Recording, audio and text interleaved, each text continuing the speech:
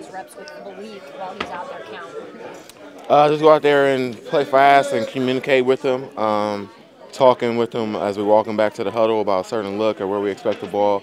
We're really just trying to keep building our relationship on the football aspects when we go out there on Sunday. If he has to go, just ready to be on the same page. When you look at the if you have to go with a guy with a different skill set and virtually no experience versus a guy who's in Ryan who has all kinds of experience. I mean, we're confident in Malik. He still has to execute the same game plan, still have to put us in good position to win. Obviously, we have to be, as other players, step up and make him feel comfortable. But really, we're just asking Malik to play his game, allow him to be comfortable and make the throws when he needs to. We look at the Texans secondary starting to come together for them. What have you seen from the rookie Stingman? Seeing him be able to, really stop the big play, being able to come down and wrap up, even make some plays, even in the Denver game, get his hands on the ball.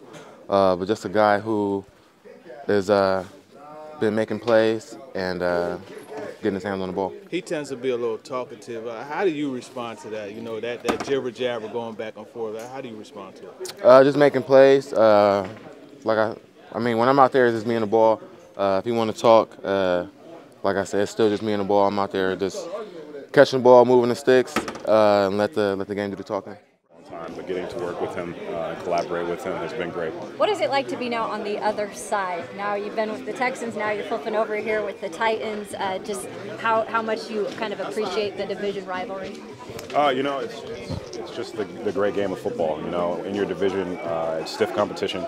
Everybody knows that when you play a division opponent, you know what's on the line. And we have been taking that seriously, and I've just been trying to immerse myself in the culture of the team here and to be as much of a Titan as I can be on Sunday.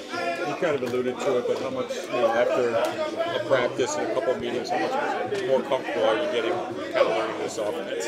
I'm getting there, and a lot of that is thanks to my teammates. But every time I seem to get comfortable, the coaches are throwing some curveballs at me and keeping me on my toes. So trying to just grow and be the best that I can be for the team. When you think you got the answers, they change the questions. Is that what you're saying? Yeah. So it's you get day one down, and then it's on to day 2 and 3 and 4 and 5, and trying to get a better sense of the feel of the offense and where I fit.